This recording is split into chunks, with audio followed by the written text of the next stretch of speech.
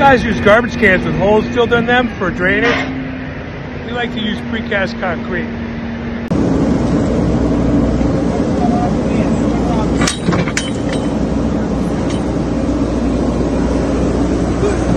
The old system's behind me. We have a pump pit here. We have a big 12-inch pipe. Comes from the house. It's this pump pit. The reason this pump system is in line is there's a giant backwater valve here. This connects to the street. The street gets overwhelmed and flooded all the time. A few times a year, I should say.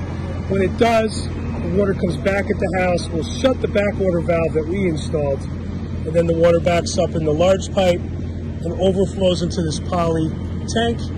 Pump kicks on, sends the water back across the yard, back to the street. There's another pump line that's been removed. You can see where it used to live. A discharge line that would just discharge and dissipate into that gravel.